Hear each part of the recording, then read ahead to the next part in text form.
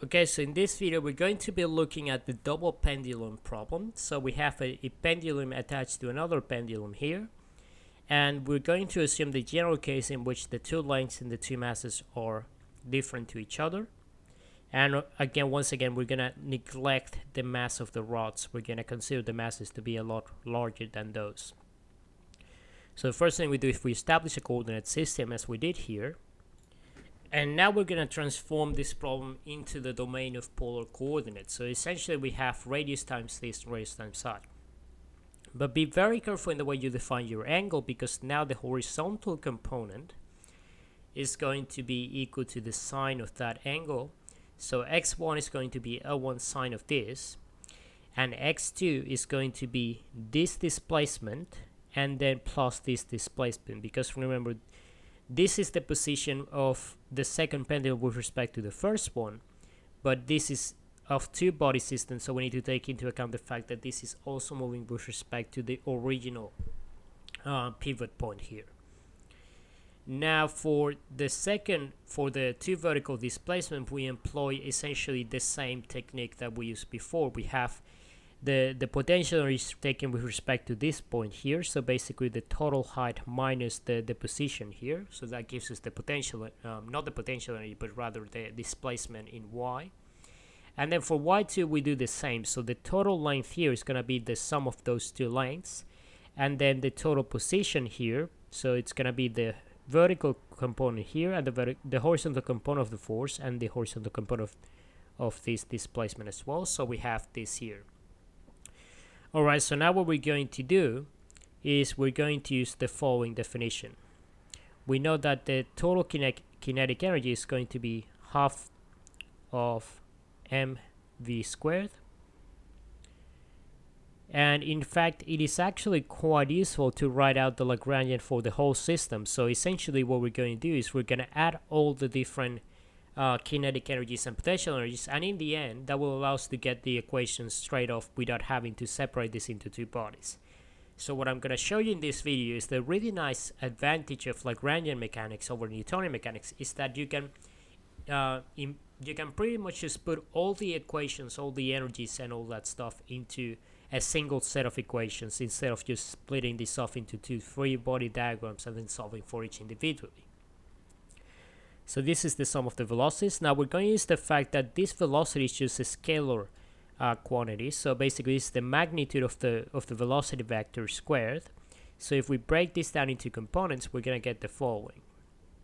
This is going to be x dot 1 squared plus y1 dot squared. So those are the individual velocities of the first body. And then this one is going to be, and of course we need to take into account that the masses are different as well. So m1 and m2.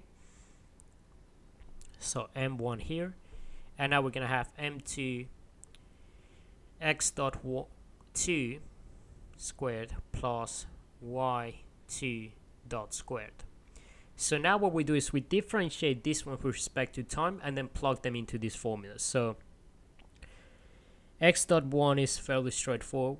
Remember, because theta is a function of time, we need to employ the chain rule. So if we differentiate this, we get the following. The time derivative of the inside function is just theta dot 1, and then the derivative of the outside is cosine of theta 1.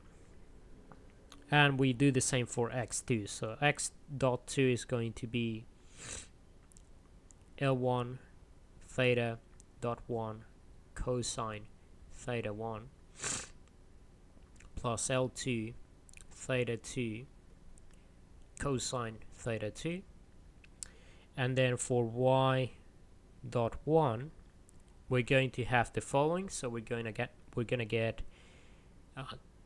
this one right here. So we're going to differentiate this, so this is essentially just going to disappear from the equation, and then this one here we apply the chain rule once again. So basically this becomes a positive, so L1 theta 1 sine theta 1.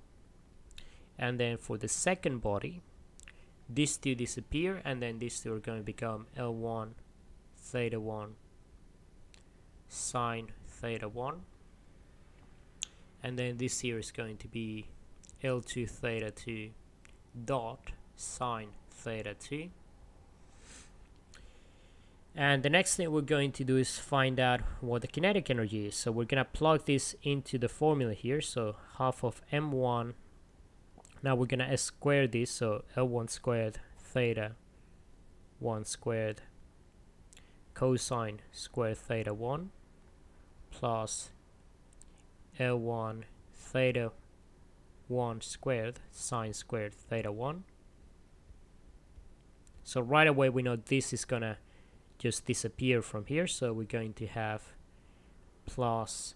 Now for this one, it's going to be a little bit more complicated. So what I suggest we do is, before we plug anything into here, let's calculate the quantities x2 squared.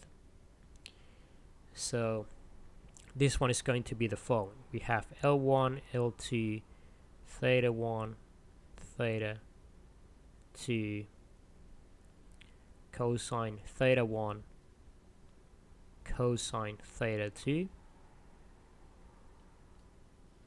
So basically that's going to result from multiplying these two, so this is going to be 2 of those plus L1 squared theta 1 squared cosine squared theta 1 plus L2 squared theta 2,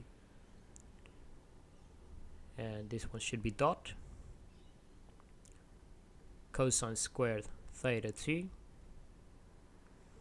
And then for y2 dot, we're going to have the following: 2 L1 L2 theta 1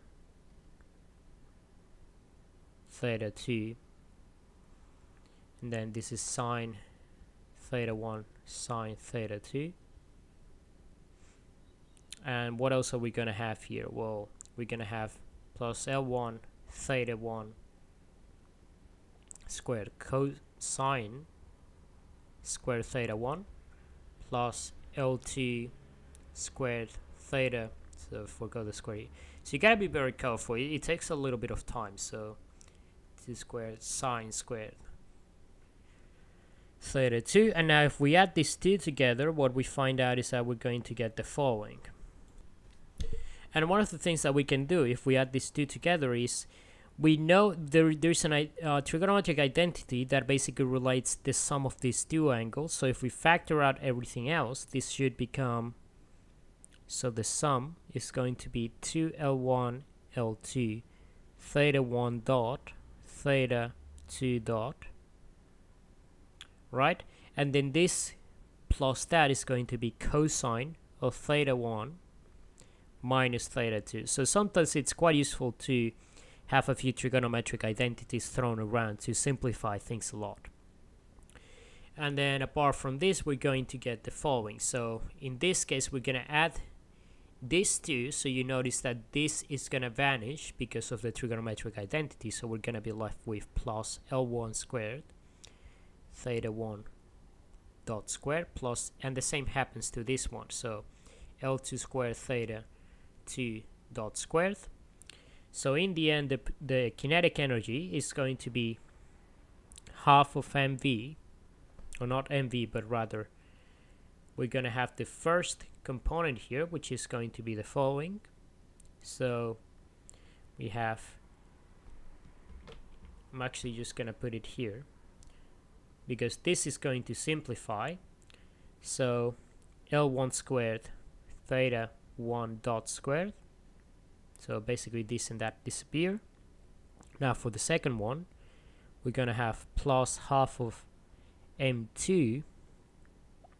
Now we're going to have a whole bunch of stuff here. So we're going to have L1 squared theta 1 dot squared plus L2 squared theta dot square 2 plus 2 L1 L2 theta 1 theta 2 and cosine of the difference between the two angles.